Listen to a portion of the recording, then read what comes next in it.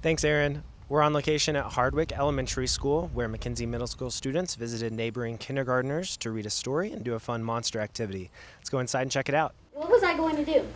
I needed a monster under my bed. So I brought my advanced family consumer science class. They're all a mix of 7th and 8th graders that took my class last year. Last year we did a lot more bookwork of learning about the different developmental stages, the different aspects of infants through toddler, then to school age kids. And so this advanced class is students that have all taken my class before.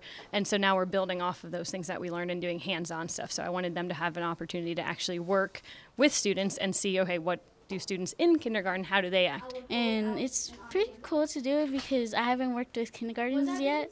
I've always worked with first or second graders and third graders because my mom's a teacher, and it's pretty fun to do it with them. You're going to draw your hands right here. So my students have created different shapes and they read a book about monsters, and so now they're in the classroom with the students working on creating their own monster. If they were to imagine a monster that was under their bed, what would that monster look like? Have you noticed anything different when you're in a room with kindergartners compared to the other students you've worked with? Yeah, kindergartners are they're small and they have a lot to say. First graders have more experience to say and all that, and they're calm and patient, and the kindergartners are kind of excited and everything.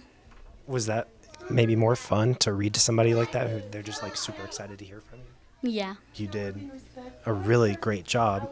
What were some things that Mrs. Miller has had y'all practicing and working on to read to students? Yesterday we had a few minutes to read it, and she timed us on it to see how well we read. As the teacher, what's it like for you to see your students in here and engaging with the kindergarten students?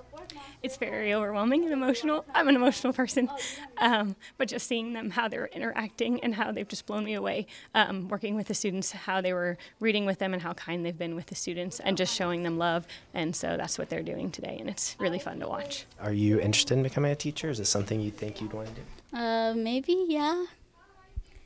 And the project doesn't end today. Mackenzie students are going to turn the monster designs that were made today into special Christmas gifts for later this year. Aaron, back to you.